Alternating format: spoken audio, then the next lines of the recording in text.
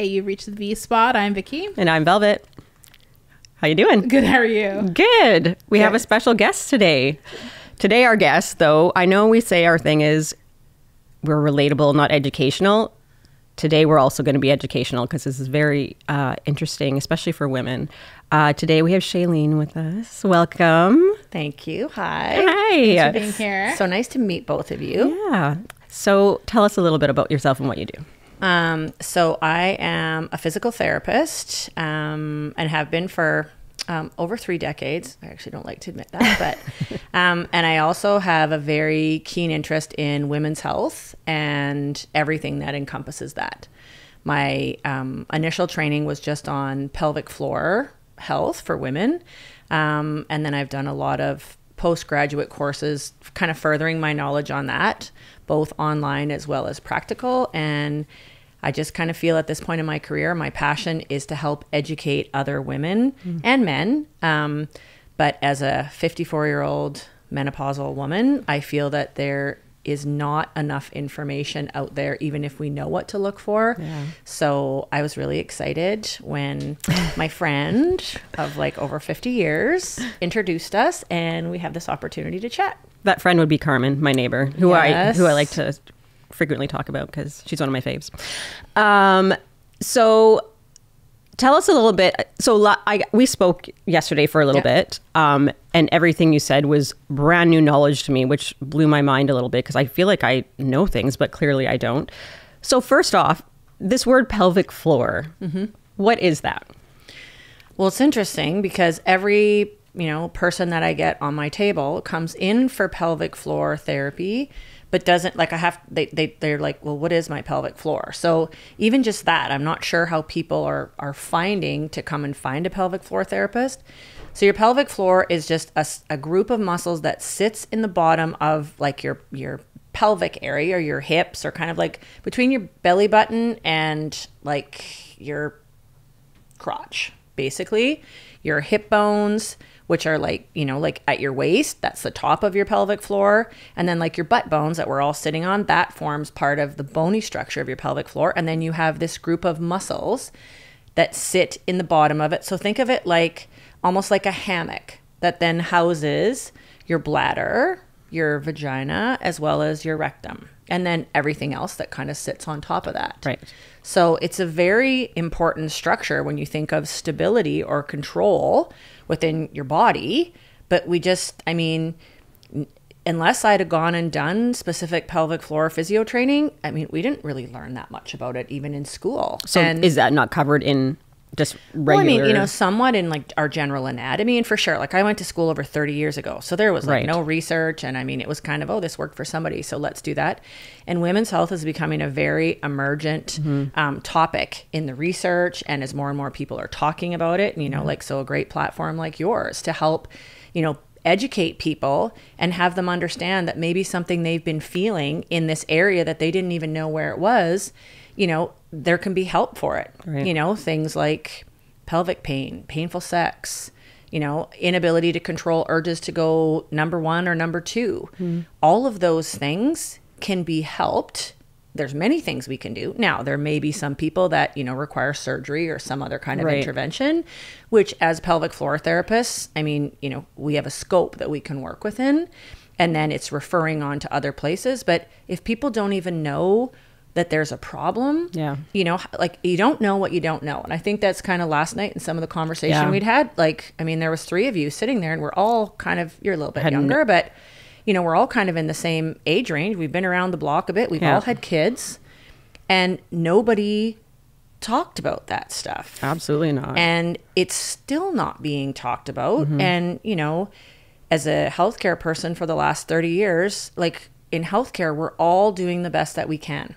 And so it's not that somebody's not doing their job or not telling whatever. It's just like, you kind of pick what's the most important, and then, maybe are people getting information online, which, we all know sometimes what we find out online is not always correct. Yeah. So it's really important to me that, we try to figure out how to educate the public versus seeing everybody after the fact. Right. I want every teenage girl or 18-year-old girl to know what a pelvic floor is, and know, what they can do at 18 to help prevent problems that might happen before they have a baby or after they have a baby, or once we go through menopause, because we know there are a lot of changes in our body with hormone changes. I mean, that's the big thing right now in menopause. Yeah. Hormones, hormone replacement therapy. And that's like, I'm not touching on any of that because I don't understand it. Right.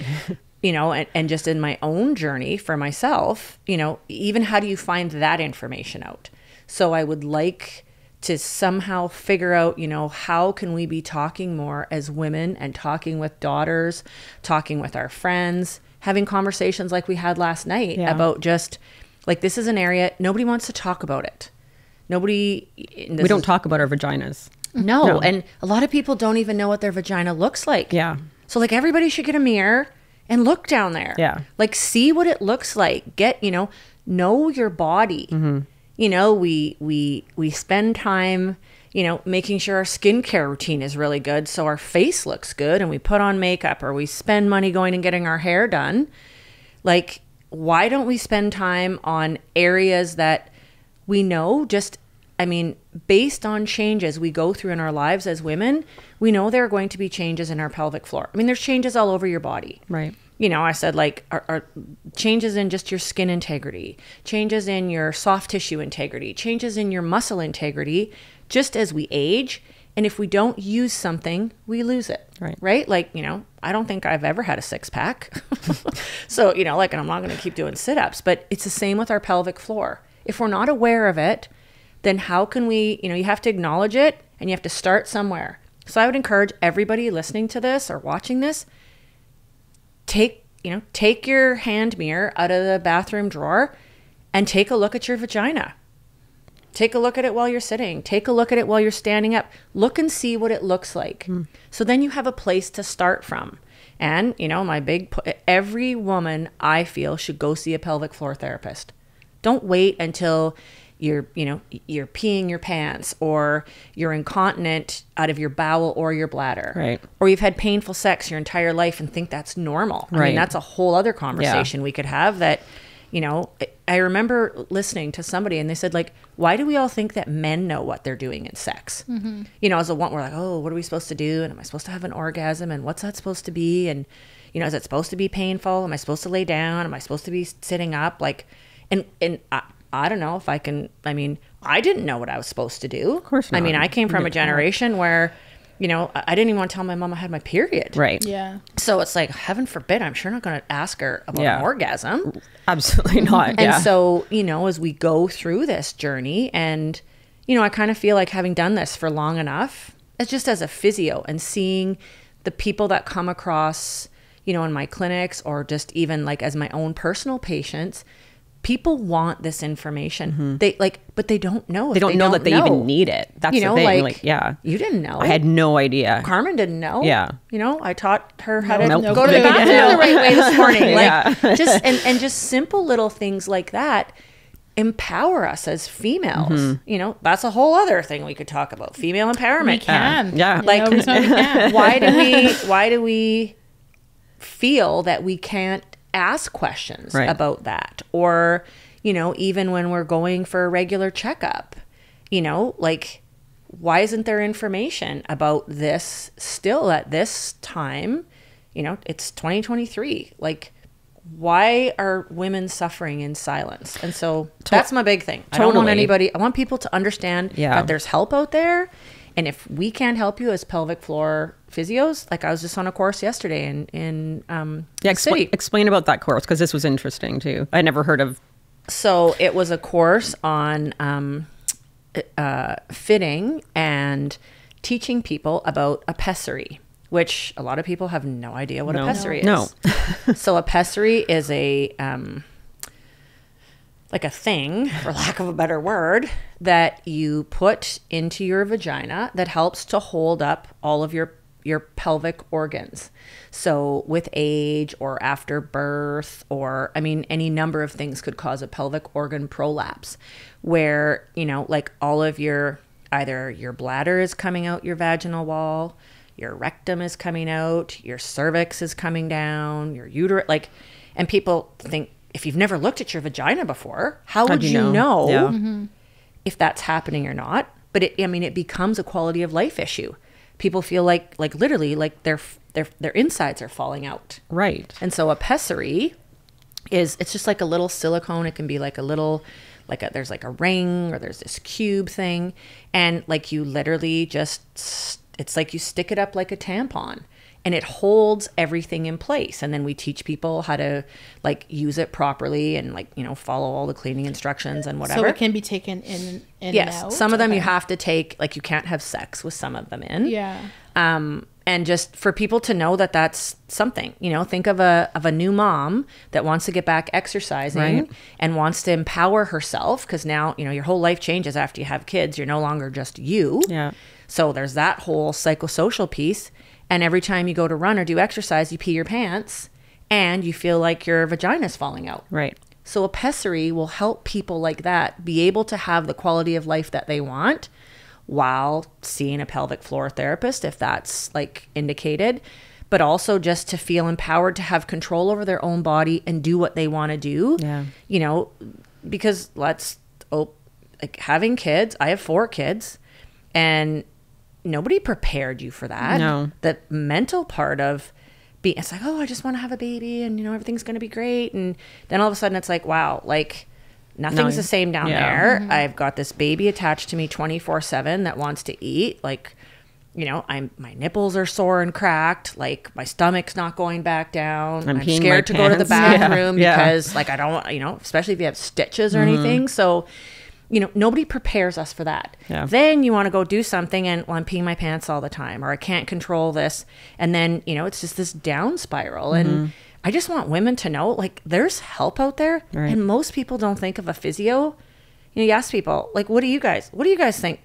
Pretend you didn't talk to me last night. Mm-hmm. What do you think physical therapy is? Oh, I would have thought it was all about like muscles. Like I went to physio after I was in a car accident. Like I got rear-ended. Yeah. Like that type of never anything in that region would I ever think physiotherapy usually would be required for. Associate it with like an injury. Right. And so that's where at this point in my career, and it's there's not enough gas in my tank, and I hope the generations that are coming after me, we need to be more proactive. Mm-hmm. Because many people think I've heard that 1,000 times. Why do you come to physio? Well, if you've been injured in an accident at work or in a car. And I'm like, oh my God, there's so much more we can do for people. Mm-hmm. And this is a big prevention piece, but also just, teaching people how to move their bodies. And when it's safe to move your body after you've had a baby, when it's safe to move your body after you've had surgery, or if you've had some kind of illness. And I think as a profession, and it's getting better for sure, that we're realizing we can be so much more proactive than reactive. I don't want to leave this and I get emotional about it because I'm like, God, like I'm 54. How many more years can I do this and have people, still think I'm credible enough to listen to? But, even in my own patient population, just seeing how many women I'm having coming in that are my age that have raised their kids and have had their career, and we've done everything that we were supposed to do. And now it's like, oh my God, like, I don't know who I am. I can't move my body. I can't squat down. I can't pick something up. I'm sore every time I get out of bed. I have no energy because my hormone levels have tanked. I'm going through this menopause that nobody seems to understand. All I want to do is go home and go to bed. And the last thing I feel like doing is exercising. Mm-hmm. And, to provide a place for people to get the information and have a support group. Like I feel really strongly that anybody that is in the physio field, that is in women's health, and I've, been around the block a few times, I think that this is an area that if anybody is passionate about it, 50% of the population is female. So we can reach and help. We all say, you ask everybody, why'd you go into physio? So I can help people. I mean, that's the first thing everybody says. I want to be able to help people. This is something we can do to help people before they even know they need help. Right. So that was a long drawn out answer, but no, I find you fascinating. Everything you say, I'm always like waiting on every word. Okay, so you mentioned the word prolapse. So this is a word that I had never even heard of until last year. I didn't realize that this was a thing. Explain prolapse for us a little bit as well for other people that maybe don't know. Okay, so again, we've said we're educational, but I'm like, don't want to be liable if I say the wrong thing. But, so a prolapse just means that, things aren't where they're supposed to be. So gravity pulls everything down, right? And as we age, we're on this planet, and so the pull of gravity brings everything down. Now, after we've had, children, or if you've had surgery or like whatever happens in your pelvic floor, the muscles, the actual organs, your tissues are not going to be the same as they were before. So you may have like loosening or like lack of just what's the word I'm looking for? Neglect. Like structurally, like the walls of your vagina are not going to be as tight or as strong. Now that doesn't mean that, you're not going to be as tight when you have sex. It's not that.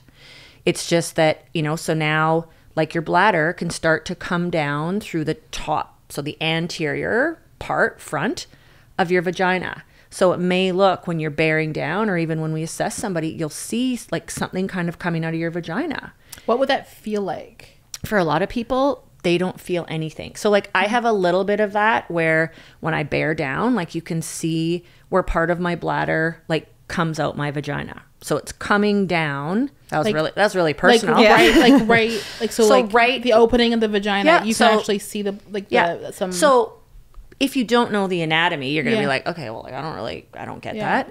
Get your hand mirrors out. But you can see where when you bear down, like something comes down. Interesting. So you think about, all the times you bear down. So don't let me forget to talk about going number 2, because that's important. But, I don't have any symptoms. None. Like I have feel anything. No. And, when I'd put in a tampon, or I mean, I don't have to do that anymore, but, having sex, like none of that, like it doesn't bother me. It doesn't interfere and there with was like no change, like from my partner. Like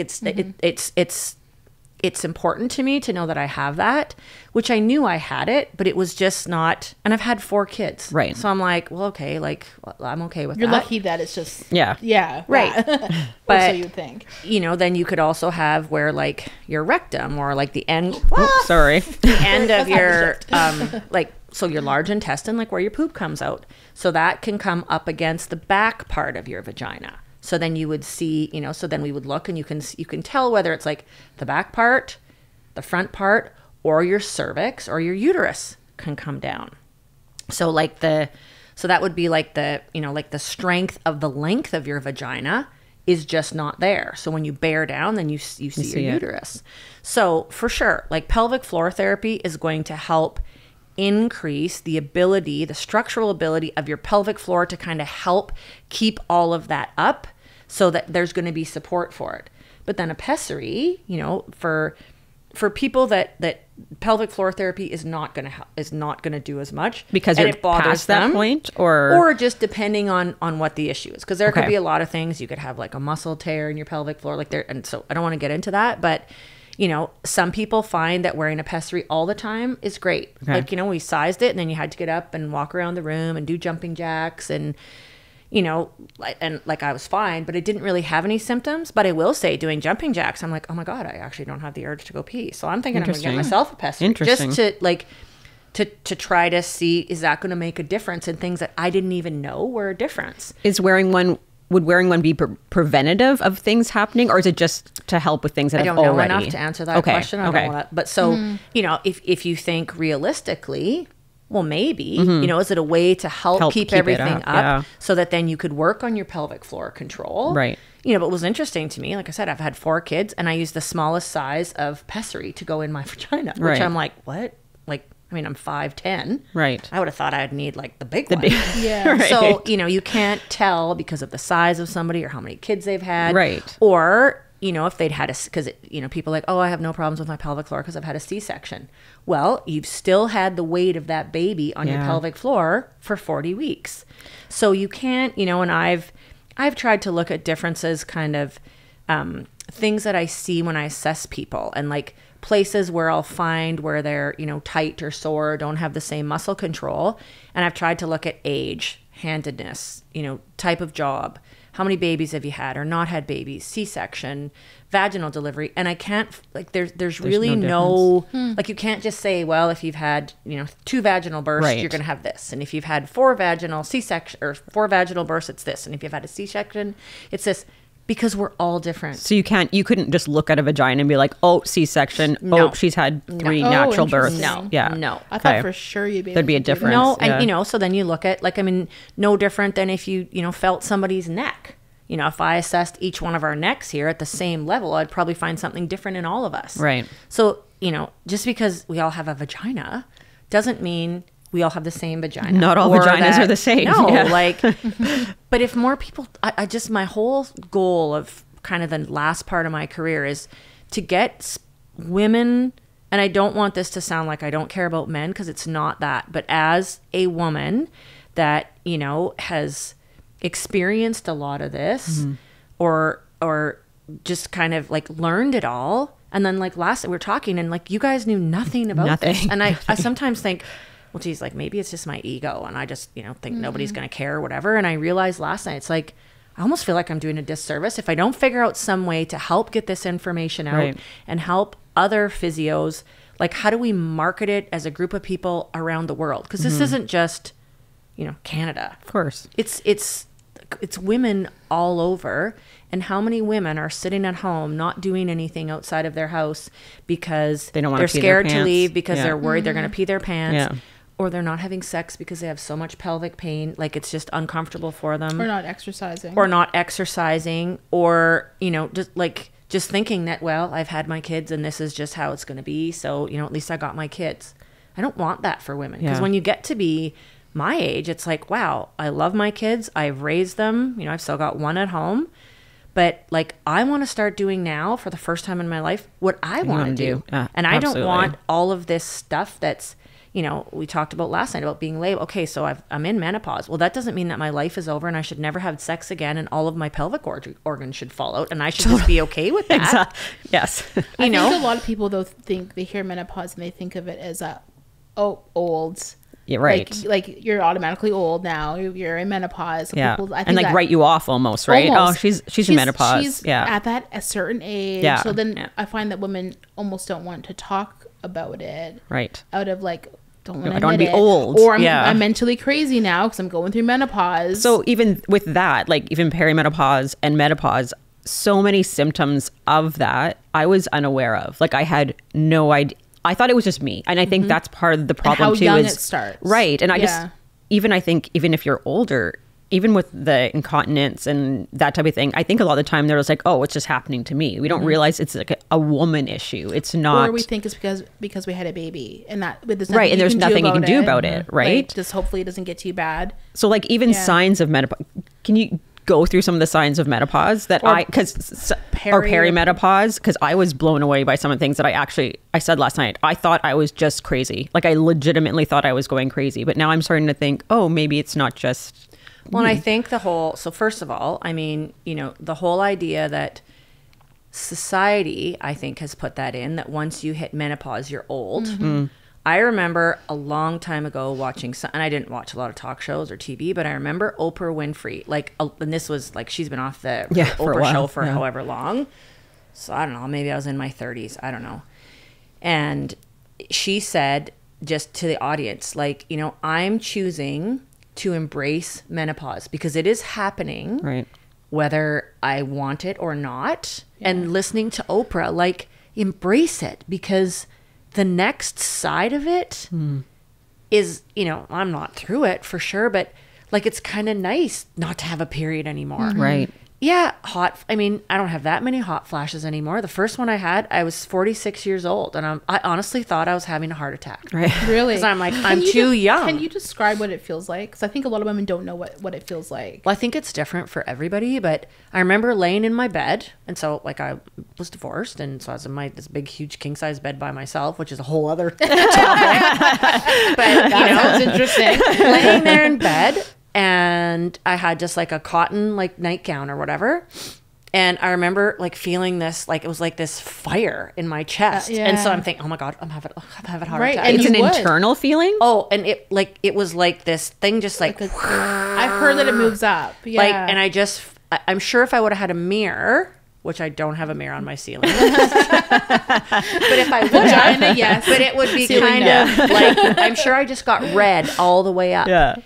And I honest to God, I thought, what am I supposed to, like, what do I do? Do I yell out for one of my kids? Because I thought I was having a heart attack. Yeah. Maybe this is what a heart attack feels like. And literally, as quickly as it came on, then it was like, then I wasn't hot anymore. And I was like, oh my God, I think that's a hot flash. Oh my gosh, yeah. And I probably had 3 that week. And it wasn't in the middle of the night. It was more kind of, like 5 a.m. And I was like, oh my God, this must be what perimenopause, like I'm starting to go through perimenopause. And I can't say that, my brain was foggy or whatever else, because I've always had so many things on my brain. I forget shit all the time. So it's like, that wasn't really. I thought you were going to say, because I've always been very sharp. Well, I've been sharp, but I forget. I mean, I've always just had to juggle a lot of balls. So I couldn't use that. And then I guess I kind of started to notice like my period wasn't as regular. And so I was like, well, okay, like, maybe. And then I'm just trying to think. I think it's been like 2 years. It's funny because, when it starts, you're kind of like, oh my God, I got to remember this. I would say it's probably 2 years since I've had a period. So at this point now I'm classified at like I'm in menopause. Right. Because it's kind of, you go a year without having your period. Okay. Right, I heard that, yeah. And, do I still sometimes get hot flashes? Yeah, and I'll be sitting in front of a patient and all of a sudden I could just, and if I'm wearing a sweater, I'm just like, it's okay, I'm just having a hot flash. So I'm just taking my sweater off. And within a minute, you're fine. Yeah. So I, and being okay to have that conversation in front of the patient instead of them looking at you going, oh my God, why is her face turning so red? And she's like beating with sweat. Right. And it's okay. Just be honest about it. It's okay to not be okay. Yeah. Yeah. And you know what? Like, I mean, I'll put it up. I don't have any sex drive right now, but that just happened. It seemed like that. Like I had it and then I didn't have it. Right. And we've been very open in our relation, like about kind of, and I'm like I'm trying, but I just like, and it's not you, it's me. But then we kind of go like, okay, well, this is like, I'm a woman, so it's normal that I'm going through this. So why do we have this big thing where we have to be like, oh my God, like it's not you, it's me, like it's my fault. Yeah. Like it's not my fault. No. It's just, and I'm choosing not to do the hormone just because I got histories of cancer and I don't feel yucky. Like I think about that Oprah thing. I have to go through this because there's going to be something way better on the other side. Right. And having raised 4 kids and, it's like, come on, kids, like eventually you can't keep calling me. But, like on the other side, I get to be this great woman who's, had this wonderful life and raised my kids and whatever. And I'm going to feel, I just know that on the other side of all this, there's something that's way better in terms of how I'm going to feel, how I'm going to feel about my body. And yes, did I go through like, shit, I gained like, and I, again, didn't know. Like all of a sudden I was just like, I just felt like fluffy everywhere. Right. Around my belly, my face. Right. All my bras were too tight. Like, is that from hormones? Well, like that's part of menopause. Yeah. I mean, but like they talk about weight gain, but it wasn't like, like I thought, oh wow, I'm going through menopause and I'm going to be fine. I'm not going to be gaining weight. Right. And then it was just kind of like, oh God, like everything's too tight. Like and then you start to feel blah, and then your brain kind of starts to blah, and then you have no energy. So we go like this, and then let's throw COVID into the middle of all that. Right. Right. So for me, and I know, and I'm pretty self-aware and pretty self-motivated. So it was like, I have to get my butt moving. I can't lay in bed. It's okay that I don't have a sex drive because that's normal. It's not that I need to take a bunch of pills or whatever to try to get, because my body is going through a change. Right. And I think if maybe we could all embrace that, and because again, I get a lot of people come across my beds and, oh, I just don't feel good. And, oh, I have no motivation. I don't even want to look at my partner and whatever. And I'm hearing it from a lot of women, but I'm also hearing it from a lot of men. And I think if we could just all, like, hey, I feel the exact same way and you're not alone. Because whatever reason it is that we think we have to deal with all this by ourselves, 50% of the planet are women. Why can't we talk about stuff like this more? Why, when we get together, why can't we talk about our vaginas and how shitty we feel about not having a sex drive or what we want with our bodies in terms of what we want to do when we have sex. Right. Like, because everybody's different and there's nothing wrong with that. And, you know, I sometimes think there's shame around it's us very being, absolutely. you know, Absolutely. or, you know, Carmen and I have talked a lot about this sense of obligation. Like, we've got to act a certain way, and we've got to be this certain type of person to be appropriate and prim and proper.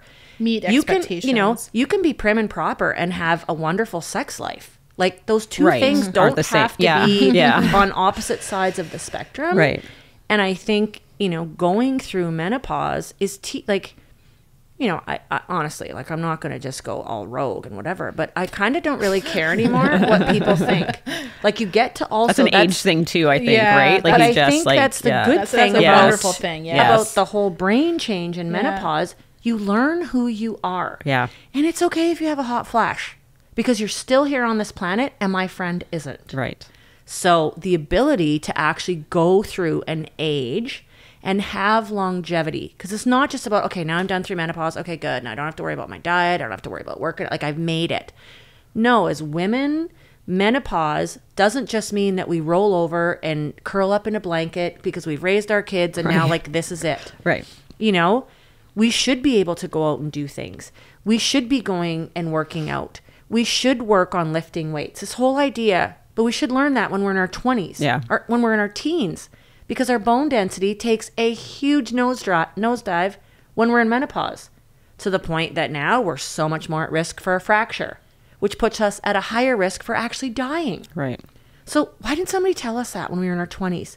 Or in a high school gym class? Yeah. Why didn't we learn about lifting a weight or carrying something? Well, because we don't want to get bulky. It's not about getting bulky. Right. It's about putting resistance through our bones and working on our muscle mass. Because when I went through menopause, and, you know, I've had some health issues, so I've lost weight, and so that's been good. But it's like, oh my God, now there's no fat on my body. It's like, where'd all the muscle go? Yeah. So I went through this whole chain knowing better. Like, I knew what I should be doing, and I wasn't doing it.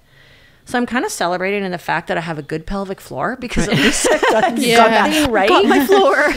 But, you know, I think everybody, you know, you're going to go through menopause differently than I am. You're going to go differently than she is and I am. Like, it's everybody's own journey.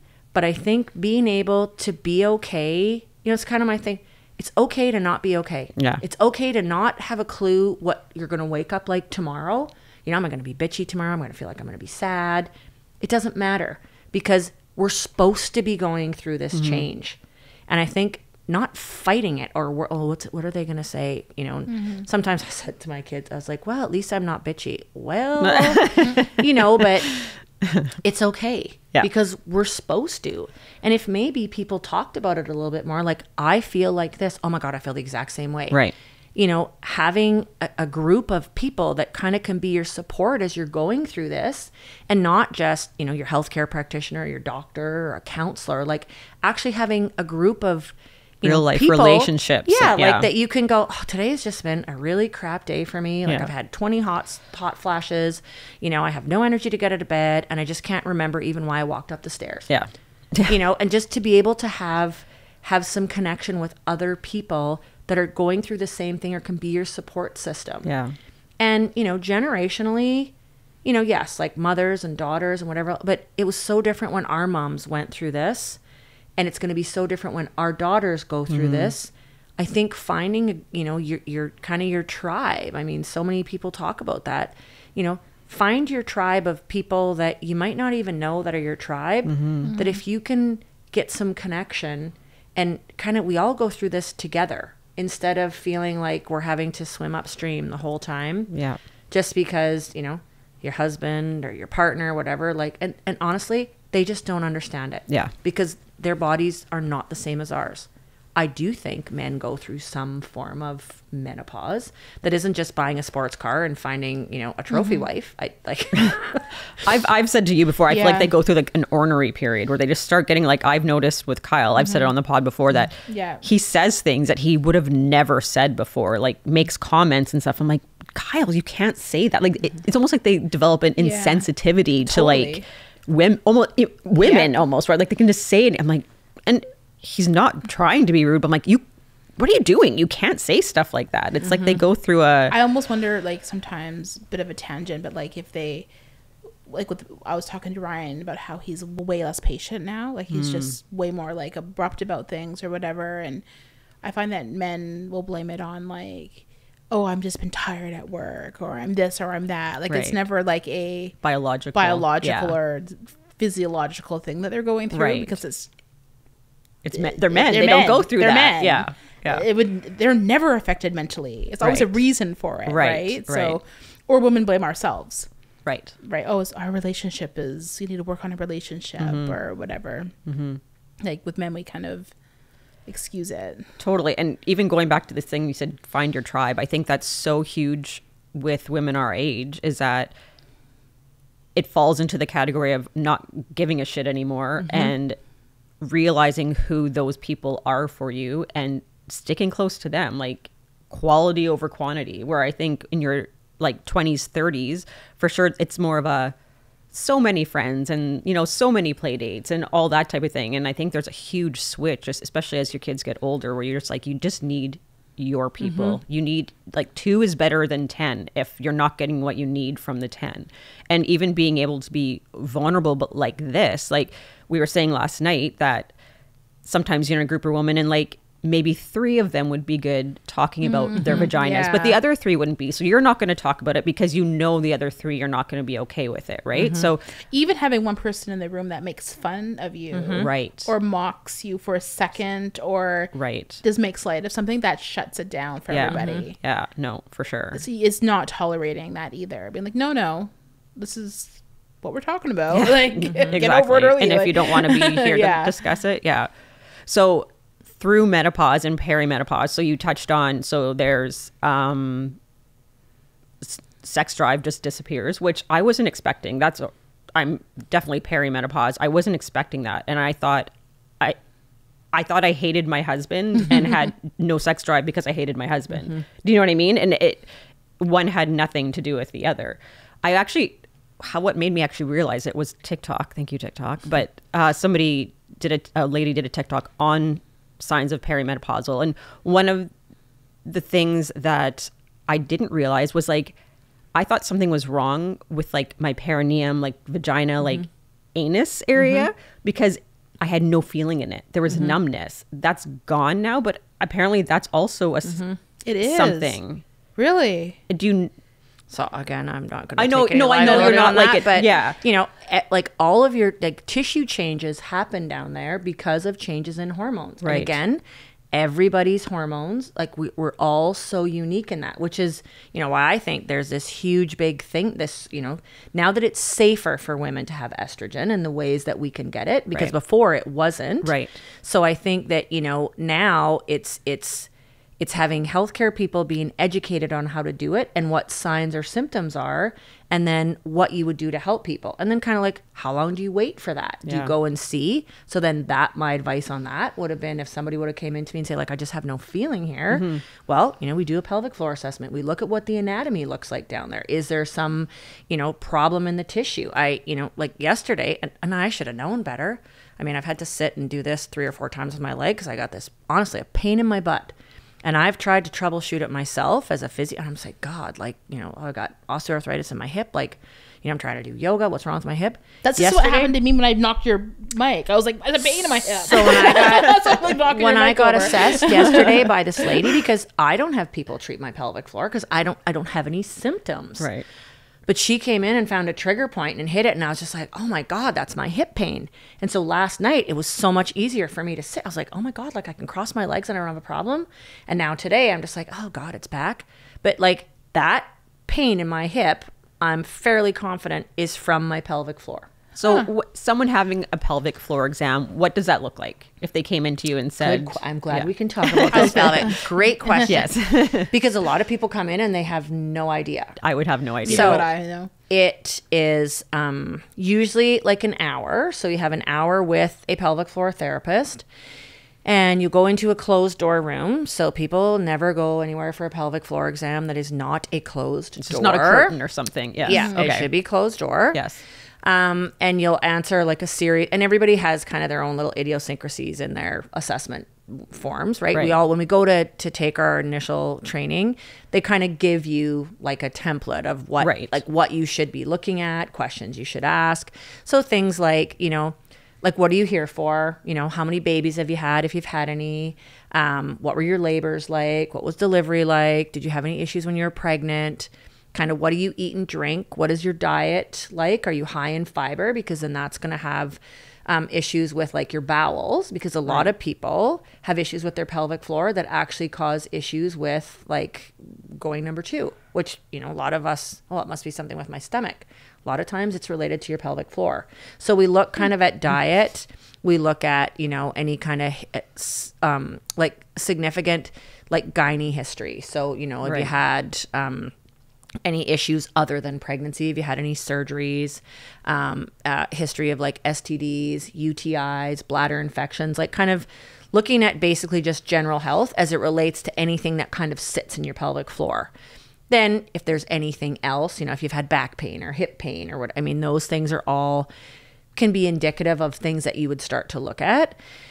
And then we talk about like, how many times a day do you go to the bathroom? What does it look like? Do you have to push? Do you have to, you know, is it a straight stream? Does it stop and start? Wow. Same for number 2. You know, do you have to push to have it come out? What does your poop look like? You know, I'm telling, everybody should be looking at their poop.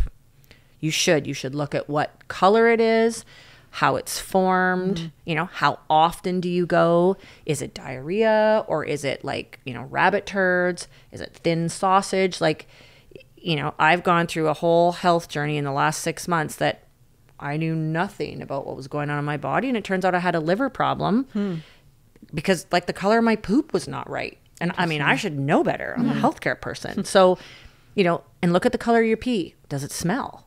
Like those can all be indicative of other things going on in your body, even outside of your pelvic floor. Right. And then, you know, we talk about sex, talk about, you know, is it painful? What part of it is painful if it is? Then I have to dig into, you know, has there been any sexual trauma?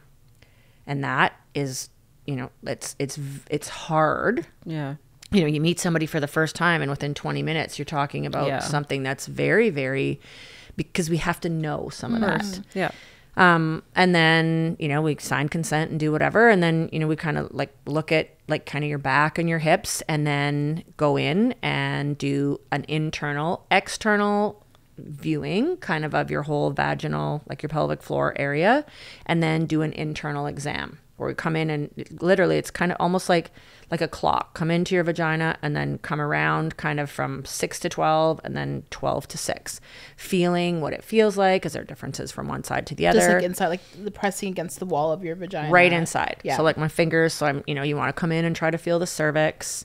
You want to come in and feel any muscles that you can feel. It's hard to differentiate one muscle. Like it's this muscle or that muscle. And just feel how somebody can contract and relax. And then, you know, based on kind of what their problems are. So like for me yesterday, hitting that one trigger point in my like butt cheek, it was like, oh my God, that's my pain. So then you work on just trying to get rid of that like tight spot. So I work on, you mean like massage it out type thing? Okay. So I always tell people like, if anybody, because do you guys know if you have any tightness in your pelvic floor? No, you would have no idea. No. If I say your pelvic floor, you're still probably going, what? Like, what is she talking about?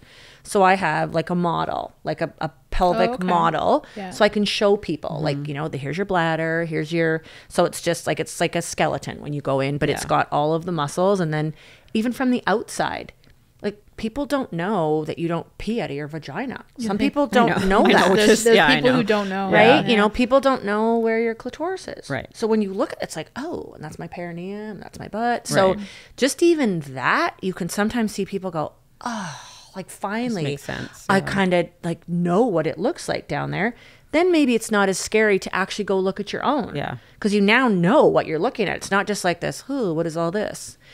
And then what's all this noise? And then, you know, then it becomes like, what was the problem? Yeah. You know, if somebody came in and it was painful sex, a lot of times I can't even get in to like the vaginal opening. There's so much tightness. And that's because, so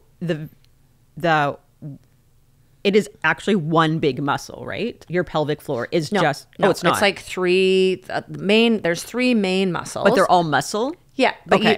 when you're coming into your vaginal opening, And like how you were showing us last night, how long is actually your vaginal canal too? Because I think it's only like 5 inches or something, isn't it? it's 7 to 10 centimeters. Centimeters. So that would, centimeters. yeah. So, and like, I don't know how long my finger is. I should probably measure it, but most often I can find somebody's cervix if they have one, right? So if they've had like a hysterectomy or what, like sometimes it won't be there, but like it feels like the tip of your nose. but like just like So right just up, like you can straight in. find that. So like you the can feel length it. of a finger. And I feel like that would have been a much longer area before you could hit a Well, because then you cervix. start thinking about having sex. Exactly. And That's it's why. kind of like, interesting, right? So where does everything go if it's more than 7 to 10 centimeters? Yeah, right. So, and just like being able to have those conversations, and people are like, oh my God, like I didn't realize like that was so sore there, or that would explain this or that. Like it's a very empowering, which is why I love doing it as a physio. I love everything I've done in my career, and I've done a lot of different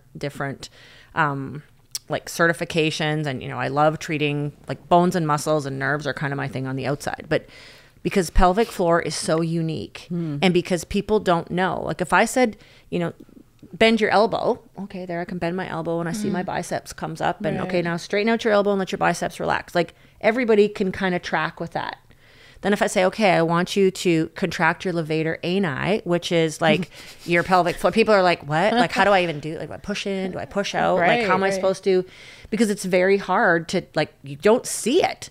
And so what does that mean? Like you squeeze your legs together and then you cut, like, it's very, very foreign because we've lost the visual. Yeah. Like even that, the sensory component, we don't know, like, if I hold in a fart, like, is that the same thing? Like, so being able to come in and show somebody and feel the muscle and say, okay, now I want you to contract. So with lift, that, like squeeze and lift my finger. And then like, oh, is that it? Is that it?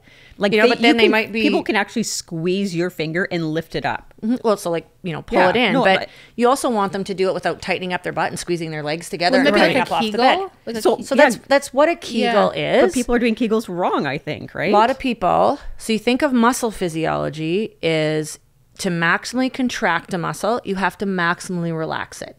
So think if you've ever gone to a gym and you're lifting weights, like you're not going to do a bicep curl like this. Right. Well, a lot of people at the gym might, Yes, some but do. it's a lot harder if you come to full extension of your elbow, which totally stretches out your biceps. And this is just basic muscle physiology. Then in order to get the best contraction of my biceps, I get it from fully elongated, and then that's going to give me the maximal ability to contract. That's just muscle physiology. Right. So you think about that in your pelvic floor. But if I said to you, okay, I want you to maximally relax your pelvic floor so you can do a really good pelvic floor or Kegels contraction, you'd look at me and go, what? I don't even really know what you're asking. Do I tighten up my butt muscles? Right. Because that's a lot of people just like, oh, okay, I'm just going to tighten my butt. So being able to actually be in there and spend that time with, and having people feel what it's, like, okay, that's the relaxation. Well, your rose thing last night, explain that. That made sense to me. I actually was like, oh, as we were all sitting there doing it under our blankets, we're all like, oh, that's actually what it feels like. So it's, I would say, and this has just been my experience, so I'm not going to speak for any other pelvic floor therapist, but I find the majority of the patients that come to me cannot relax their pelvic floor. We're all literally walking around like we're like this, right? Because and then if something is weak, it becomes tighter because it just can't function. So it's like it turtles, right? So when you come in and you have somebody like understand what you're trying to do, then the cue that I give that has worked the best for me, like there's, a ton of different ones. The one course I was on, I said this and everybody's like, oh my God, I've never thought of that. I'm like, well, what do you guys use to tell people? Like, cause that just seems to make sense. So if you think of, lifting your pelvic floor. So think of like you're tightening and lifting. So think of like tightening. So we used this analogy last night, like your vagina. If you think of like your vagina, the 7 to 10 centimeters, like a piece of cannelloni or manicotti, like the pasta, like kind of like the tube. Yeah. Okay, so that for any pelvic floor therapist out there, I'm sorry if I've butchered that, but it makes that made sense when we were explaining. So think of like tightening up the bottom of that cannelloni, and then you're squeezing all the way up. So you're trying to like squeeze and pull my fingers up. So that's the cue I give people. and get them to try to do it a couple times. And I don't know what to do. Everyone listening is doing this right now. 100%. Well, so I'm sure all of us are, right? Yeah. So it was like, okay, I'm not going to talk. I just actually came up with that pasta analogy last night. So I'm going to start using that because that's actually a good thing to show people. Like, this is what it looks like. We all know right? what it looks like. Yeah. So then if you think of lifting up, so like lifting your pelvic floor or contracting your pelvic floor in order to like bring my fingers up, think of a rose coming into a bud. So when you're doing the contraction or the lifting, it's like you're lifting up, coming into the rose bud. And then when you relax, it's just opening up the flower. Because relaxing doesn't mean you push it out. Because then that's still contracting your pelvic floor. Right. So if you just think of like just opening up, or even thinking like the flower opens and then there's just a bunch of sparkles that come down, like whatever you want to, Ooh, sparkly. I know, right? That would actually be a really good analogy. Beautiful. Right? It opens and sparkles. There's our episode title. Right? But you think of just like it's opening to relax. Because, and that is the hardest thing in my experience for people to get. Like, and then you might be able to do it a couple times, and then it's kind of like that motor pattern or that control of that muscle. Then all of a sudden it doesn't know how to relax. Right. You might get like 2 good contractions, and all of a sudden it's like, because I get them to hold for 2 and relax for 5. That's just been clinically what's worked well for me to get people to understand what to do. And so they'll do it for 2 seconds, come into this rosebud, and then open it up, and it takes sometimes 5 seconds to be able to just let it relax. But then sometimes after like the second or third contraction, it just stays up like the bud. So then we take a bit of a break, 15 seconds, and then, okay, now let's try again. Lift, because remember, maximal relaxation happens after maximal contraction. So I want them to, because most people can track with that. Okay, if I'm going to contract, and I show, okay, we're contracting, and then we're just going to let it relax. Right. So once we get that, and I feel like somebody's good with that, if it takes them, 3 or 4 kind of sets to get up to 10 repetitions, because that's what I try to get. Like, we want to try to do it 10 times, 3 times a day. There, everybody's got like a free pelvic floor treatment, and being able to, like consciously just think about that rose, because then oh my God, like what if I don't do it right and I'm gonna make it worse and whatever. And I tell everybody when they're there, you knew nothing before you came to this appointment. Yeah. So even if you don't even do the exercise right now, you have learned more about your pelvic floor that in your mind now, you've got attention on it, instead of not even knowing that it existed and just thinking that you're going to be peeing your pants forever or you're going to have painful sex.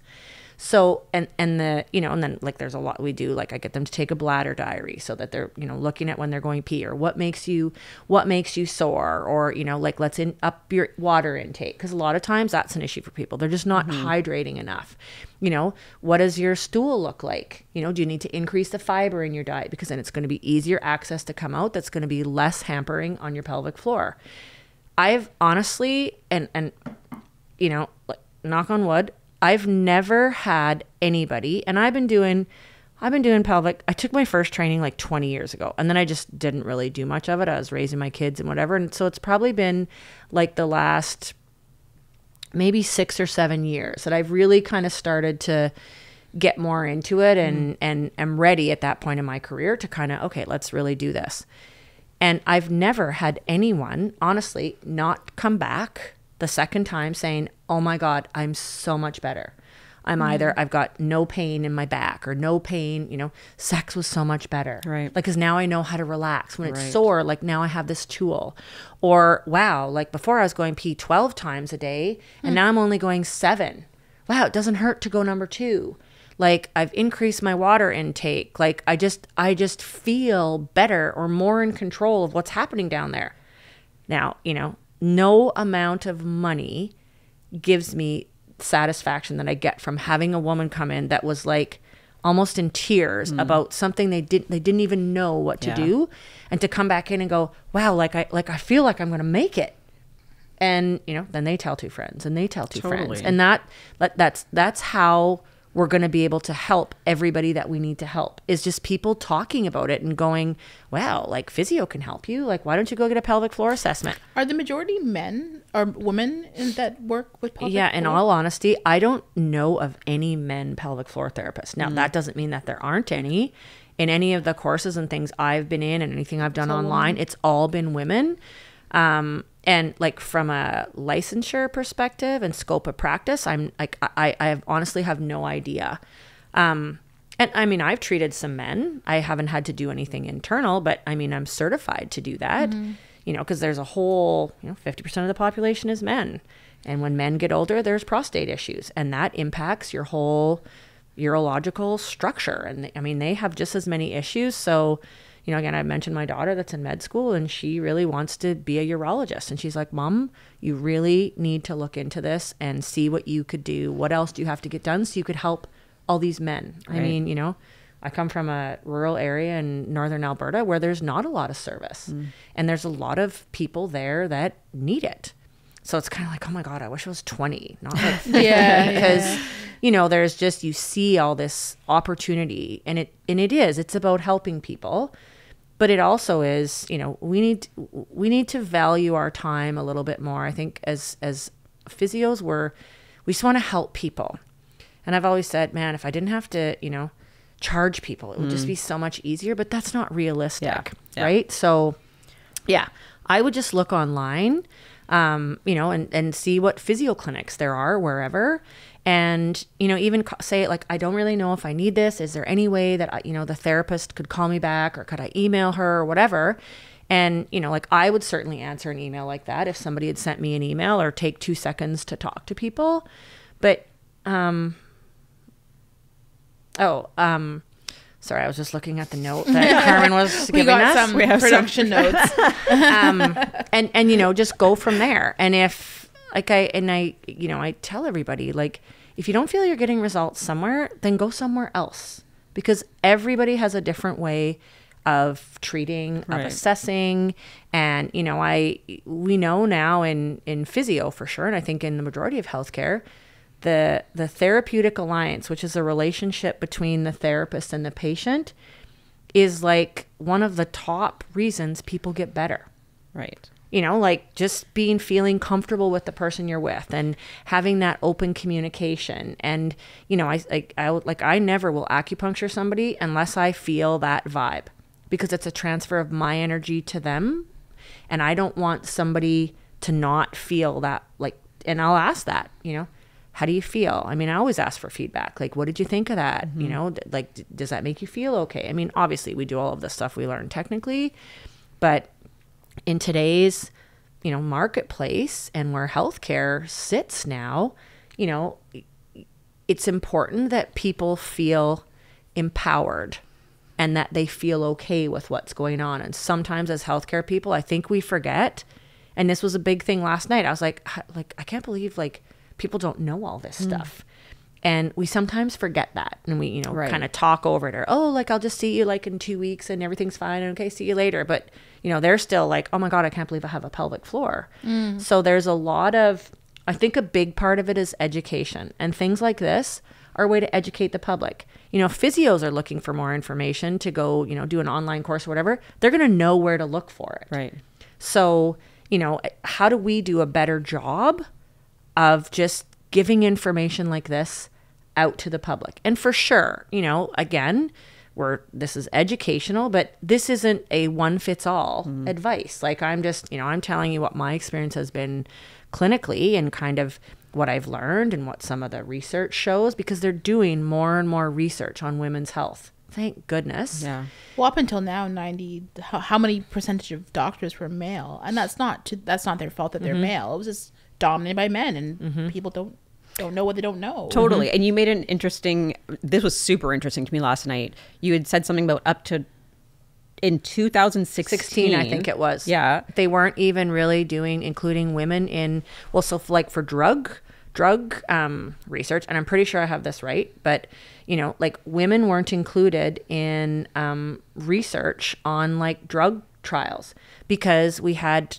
hormone, like if we had our period and we were on our period when the drug was on, but it was like, okay, but 50% of the population taking the drug is probably going to skew their results. Yeah. So, you know, and I may not have that totally right, but it's just like now, you know, they're doing studies on women's health and hormones. As they should, and, because it's so you know, different. our bone density and muscle mass and, you know, our mental health and physical health. And it's good, like we should. But, you know, when I went to school 30 years ago, I went back and did my master's in 2018. And it was so funny because, like, I hadn't been in school in a long time. And you had to have a computer to go to school. And, like, everything was done. And I had to learn all these things. I came in with this big stack of paper. And like just felt absolutely totally clueless.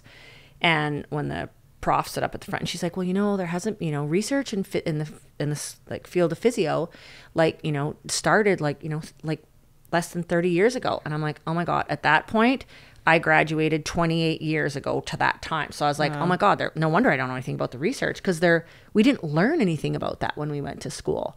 So it's been like an incredible journey now as somebody that's old, you know, to see like, oh my God, like I can actually look up a study on that, and I can see how things are emerging so we can be better clinicians and serve the public better, because you guys probably wouldn't know where to go look for a pelvic floor study on. We didn't like, know, I didn't know it existed even. Like that's not a, I didn't know I had a pelvic floor, honestly. Like that was it. I think my biggest takeaway from all this definitely has been how much as women, how much we are actually connected to our pelvic floor, our vaginal area. Like just even when it comes to, like you said, like incontinence or something, I can't imagine haven't had to deal with that. So I can't imagine, the thought of not wanting to leave my house because I might pee my pants. Like that's a huge issue. And I think that probably affects a lot of women, especially going through menopause, or even like you said, like sex hurts or not having a sex drive. Like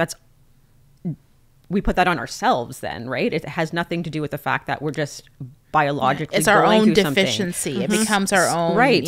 So much of our self-worth and it's kind of all affected with everything down there, right? So when that, and then you start to, oh my God, it's my own self-worth. Yes. Oh my God, what's wrong with me? I'm, yes. you know, like, am I broken? Or like, cause I mean, there's a huge, again, this is just my clinical, what happens here affects here, which affects here. And those three things together, right? Unless we can get that energy flowing through where it's like, okay, this is normal.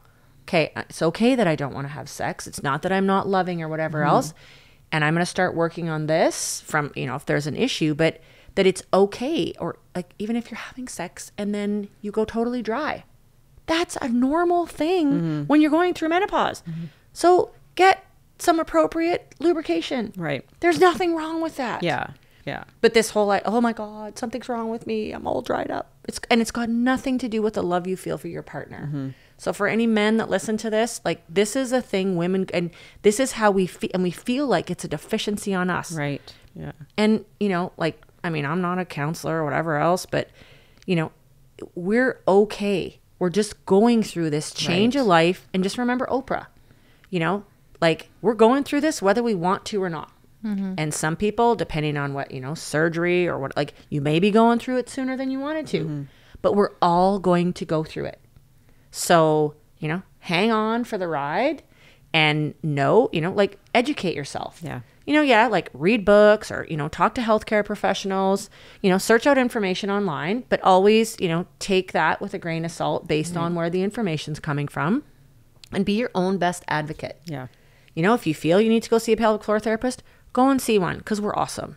You know, if you don't want to, great. I mean, you can find information online. A lot of people post a lot of things just on their websites or whatever. If you don't feel that that's right for you, or you just don't feel you want to be vulnerable to, because it is. I mean, you know, and we don't come in with a headlamp and our microscope and, you know, it's very, the first assessment for me is very, like I just, you know, come in under a blanket, you know, just because it's too much when we had to learn our assessments. And, you know, I remember the first time I went, there was 12 physios, and we were at, I can't remember the hospital in Edmonton. Anyway, it was in the Urogyne lab, and literally you got up in the stirrups and 11 people watched while the teacher did an assessment on. So we did it for each person. So, and at that point, I already had 3 kids, and I was like, oh my God, like, what does it look like down there? Right. Yeah. Like, you know, is there too much hair? Like, oh my God, I hope there's no toilet paper, you know, like, did I wipe good enough? Yeah. Like, I mean, did I shower properly? right. Like, and it smelled like, I mean, there's all, so I swore I would never make a patient go through, because there was nothing wrong with me, and I was going to learn to do it. And I felt like absolute, like it was shame. Yeah. Because I didn't know, I was like, oh my God, this is terrible. And I'd already had 3 kids. So imagine somebody that hasn't had any kids. Right. And you come in with your headlamp and your big light. Okay, let's take a look. That's not how I run my practice. It's more discreet than that. It's Initially, for sure. Yeah. And then by the second time, I was saying this last night, sometimes people are taking their pants off before I even shut the door. Yeah. You know, because they've like if something it's works, healthy, you're like, and it's exactly. And sign they me become up. more comfortable. Yes, for just sure. comfortable with themselves. Yeah. You know, and like, look at, like now I can see, when I put the mirror down there, I can see when I lift that rosebud up, I can see that my pelvic floor is lifting. Yes. Yeah. Good. Now, you know, just do that basically for the rest of your life. Because we do have to keep working on it. So people that maybe are listening are thinking, oh, I could just probably do my own assessment. That's not a thing, right? No. Okay. And I, you know, so we give out a lot, like and I do like educate for sure. And, you know, I've done videos and stuff on it, but I think it's good to find out what you're like down there through an assessment. Okay. And, you know, have your muscles looked at. And, you know, and you may not think that, you know, your hip pain or your butt pain is related to your pelvic floor. And when you get honestly, and I think I'm a pretty good physio, I, honest to God, did not think this pain in my hip was coming from my pelvic floor. And when my partner hit the trigger point, I was like, oh. So I'm going to go and You explained it yesterday. If you put your fingers... If you feel like your upper traps, like, you know, your neck up here, and you don't usually even think of that as being tight until somebody touches it. And then you're like, oh. Feels so good, yeah. So I've kind of equated that to what your pelvic floor is like. You don't know until somebody touches it how like sore or how tight or where you might have some of those trigger points. And when you get on one, it's just like, oh. But then once you've had it done once or twice, I was telling you guys last night, I had one of my patients said, oh, I love coming to see you. It's like having a facial for my vagina. That's amazing. I know. I'm like, ever since you talked about it, I'm like, I kind of want someone I also want doing a things in facial my for pelvic floor now. Like, it sounds magical. Yeah. Yeah. Or even just having someone work with you and talk to you about these things for more than 32 seconds between patients. Like, my doctor's wonderful, don't get me wrong, but I don't feel it's not specialized, and you don't feel like you can actually have a conversation and work through things and figure things out. He probably doesn't even know. Probably not. No. Right? Like, he's not going to know vaginal health, and I mean, like, to the same degree. Not to the same degree at all. No, because they're not specialists. Period. Like, I think it's not their specialty. Yeah. Exactly. Even like obstetricians and gynecologists. Right. That's not like, and that's why physio is here to do this. We're here as a group of healthcare professionals to offer the best service for the public, right? So, you know, and I encourage people, like, seek out, you know, like, if you don't feel like you're getting the information from your doctor, then see, you know, like, who else could I go talk to about this or whatever? Because honestly, like, they just don't have time. They can't treat everything all the time. I think people would assume you would go to a gynecologist for this type of treatment, and clearly not. So physio, think like muscles, right? And your pelvic floor is a muscle. And I think people don't know that a pelvic floor is a muscle. That's part of that issue, right? To me, pelvic floor, I would have thought was just like tissue, not muscle. No, and it's just learning, you know, an anatomy. That's why I've like, you know, physios are really good at anatomy, muscles, bones, joints, and that's what it's literally, think of it like a bowl. Like, your pelvis is like a bowl. So your butt bones, your hip bones here, and then they join like right in the front underneath your belly button. Like, that's your symphysis pubis. It's like comes together in the middle. And then you've got like this, you know, 2 like pairs of muscles that sit in the bottom of it. And then midline is like your butt, your vagina, and your urethra. That's it. Yeah. And so and then all these organs kind of sit in that. So the more healthy and efficient you can make this, you know, muscle structure, and then have your muscles, your bones, and your joints working together as one. So through physio, can you improve, like, if someone does have a bladder that's maybe prolapsing a bit through physio, can you? So we would always start with that, like start to try to do like pelvic floor therapy, right? Like teaching people about their pelvic floor, getting your pelvic floor like more efficient, meaning like and starting to strengthen it. So a lot of times if you do that, so this has been my experience again, if we've had like a minor issue, that can get greatly improved by doing pelvic floor therapy. Right. Now, until I learned about pesseries yesterday, I didn't really know anything about a pessary, where you would go to get a pessary, how you would get fitted. I honestly, and that maybe sounds bad, but you don't know what you don't know. Totally. So people don't feel bad that you don't know about pelvic floor therapy, because I'm a pelvic floor therapist and I didn't really know about, I knew they were there and I knew it was something, but I knew that wasn't within my scope at that point until I took this training. And so now it's like, wow, like this opens up a whole new part of pelvic floor for people who can't just use pelvic floor, like if they need more than pelvic floor therapy. I know so many, not even like people in menopause, just people that like friends that have had babies who have issues with their bladder. They just do. They can't do what they used to do. So something like a pessary might be the answer, right? And so it's teaching people how to like put them in and take them out on their own, so they don't have to come in to get it in and out all the time. Right. Because it's supposed to be something that's manageable for you at home to then improve your quality of life. Right. Under the guidance of like your physician or your gynecologist, and then if it's a physio that's fitting it. And you said you have to be referred by a physician to fit a pessary, but you can do the fittings. Yeah, and then that would that's all done under like physical therapy. So if you have extended health benefits, that's like a physical therapy visit, right? So all pelvic floor, if it's done by a physical therapist, falls under your extended health benefits of physical therapy. Okay. And every insurance company is a little bit different on how much they'll cover, what the maximum amount is they cover. Like it's different all over, all over everywhere. But you could have coverage. Could have some coverage. Yeah. Okay. Yep. It's just covered under the physical therapy. So if you have physical therapy coverage of any sort and any left in like that billing year, you can access that coverage for pelvic floor physio. And honestly, like I haven't checked, but I'm fairly confident you do a physical therapy assessment to fit a pessary. So that should fall with under physical therapy coverage as well. And not all physical therapists do pelvic floor, right? No, you have to be certified. Okay.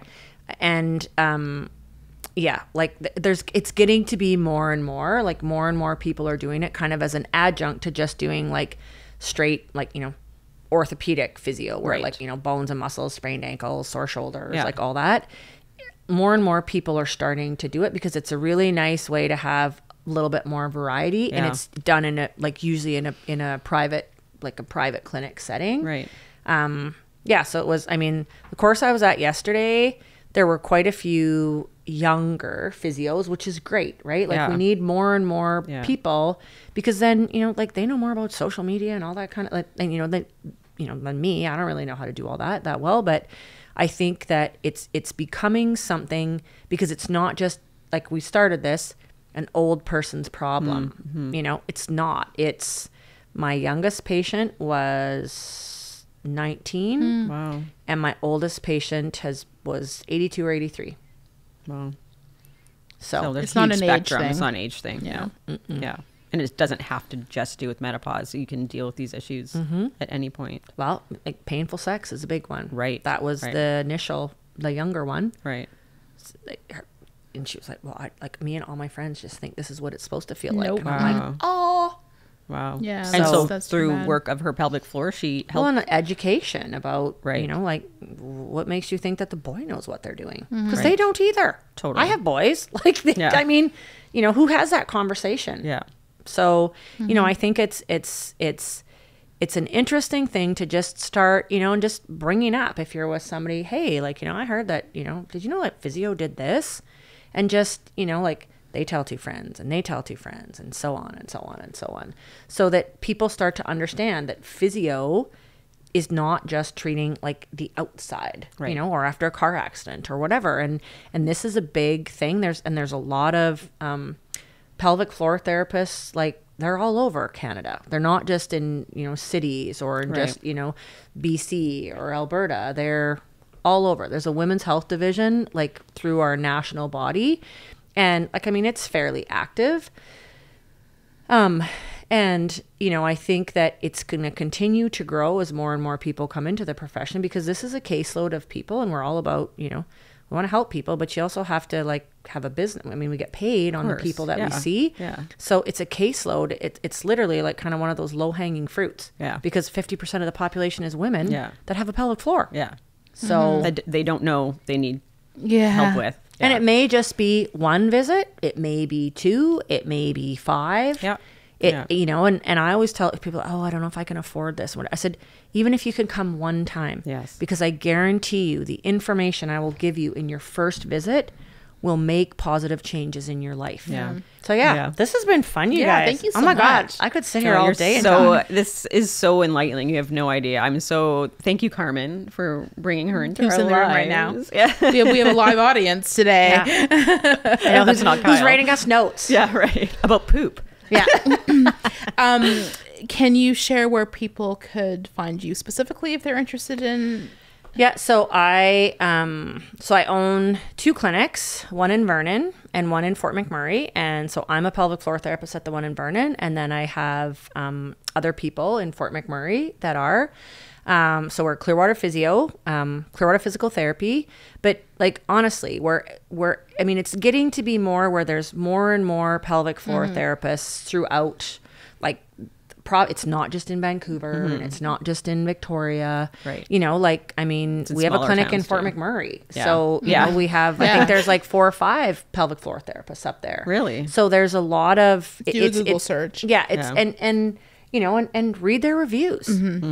Or like I said, like, you know, find, because most people now on their website have, you know, who the staff profiles or whatever. And you can see who does pelvic floor therapy and either email the clinic or call and just say, you know, like, I don't know, like I heard this podcast or I read this thing that said I should have pelvic floor therapy. I don't know anything about it. Because we get a lot of those calls where people, you know, they don't want to spend the money if it's not something that they needed to come in for. So I'll talk to people and, you know, like, yeah, I think this would work, or maybe not, or maybe you should go, you know, see your doctor first, whatever. And I think most physios would take the time to talk to somebody if they really just, you know, had questions or wanted advice before booking that visit. Yeah. Right. And, you know, and then the whole pessary thing, like, I mean, I haven't even put it on my website or anything yet, but, you know, researching that out, you know, I'm going to put it like now, you know, qualified to do pessary fittings. So to do a pessary fitting, would they come in and you'd actually insert different pessaries to see which one works best? Yeah, because you've got to, like, so you size people first. Like, there's all these things we have to do. And then it's finding the right pessary for that person based on kind of what their needs are and, you know, like, and which one feels the best. Yeah, I was going to say, in the genetic, like, actual makeup of your body. Yeah. Yeah. Okay. And again, like, that's just something like I literally just did learned. the course yesterday. Yeah. But I can see a huge... I think that's going to be huge. I really do. But huge. Like, I didn't know really what they could do. And, you know, like I said, I put it in and don't really have any problems, but I was able to do jumping jacks. And I was like, oh my God, I don't even feel like I have to pee my pants. That's wild. So maybe I did have an issue because I was, oh, you know, just my pelvic floor is weak or whatever. My pelvic floor is not weak. Right. So I probably do need to have a pessary, Wow. which then I can go back to CrossFit and do skipping and, you know, jumping jacks. It's the skipping that got me. I was like, oh, after I had my third and I had gone, I don't go to the gym now, but I had gone to the gym and I was like, we're not skipping anymore. But, you know, and so like how many other moms are not doing that? Or jumping on a trampoline. I was going to say they jump on a trampoline. You know, or like we were talking this morning for bone density and bone health for women. If you can, you know, jump, there's a study that's come out that if you can hop on one leg, it has to be, I think it's either 25 times or 50 times. So you can like hop 5 times on one leg, hop 5 times on another. That's a great way to improve and work on your bone density because it's like weight bearing exercise, right? But hopping up and down on each leg 50 times if you have a pelvic floor issue. Yes. It's like, which is the lesser of two evils. Right. Like, do I work on my pelvic floor or am I trying to work on my bone density? Yeah. So, you know, like playing hopscotch. So the other day, I was showing like that, you know, like that we used to call it like skipping, where you would come on, like skip on, like you'd have 2 people and they'd put the elastic around their ankles and then we'd hop in and out and spell Mississippi. I don't know if you guys ever did that. But I was showing these students of mine how to do it. And I was like, oh my goodness, I think I'm going to pee my pants. Oh my God, like, I can't do it. Like, I can't pee my pants. Like, I'm a pelvic floor therapist. Yeah. So, you know, maybe I do need a pessary. Now that I'm sitting thinking about it, I should probably size myself. Well, we did yesterday. I know what my size is. But, you know, I think that just for people to know that, wow, like I didn't know there was actually something I could do about it. You don't have to just accept it and, that's our life now. Yeah. That's how it's going to be. Yeah. You can fix it. Yeah. Or at least make it better. You can manage it, yeah, right? You can, and we talked about that yesterday. Okay, so maybe the pessary doesn't fix 100% of the problems, but if it helps people like 70% or 80% of the time, I think people that have that issue, even like 10% is like better. Any right? change in quality of life, Absolutely. And you know, and maybe you know they have to go back every 6 months and change the kind of pessary they're using or whatever. Right. Okay. But if it are some more strong than others, then or not really, not they're necessarily. Same type of, It's just everybody's just a little bit different, okay. right? And depending on what the issue is that maybe has caused the prolapse, or you know, like his age got something to do with it. And we kind of didn't get into that all, but you know, it's just another option for women that maybe they wouldn't have known about otherwise. I guarantee you the majority of people have no idea. Yeah. Yeah, I agree. About most of the things we talked about today. So it's sad, but we're going to change it. Right? Yeah. Absolutely. Yeah. One vagina at a time. Right? That's great. There's our episode title. One vagina at a time. One sparkling vagina at a time. I love it. Done. Yes. Well, thank you so much. This has been thank super you guys educational. so much. This was so much fun. Yes. For like, sure. I was saying I have this issue where when I'm processing new information, I'm like, so hopefully I wasn't too. No, not at all. That's why we have Velvet. You're better at like the quick. I'm like, huh? Like I'm just taking it all in. Taking it all in. Yeah, just don't watch it on YouTube, everybody. If you don't want to see Vicky's drooling in this one, dopey. So yeah. Anyway. All right. Well, thank you so much. Thank you so very nice much. Appreciate it. You too. Yeah. Thank you guys so much. Yeah. It's been fun. All right. All right. Bye. Bye. Bye.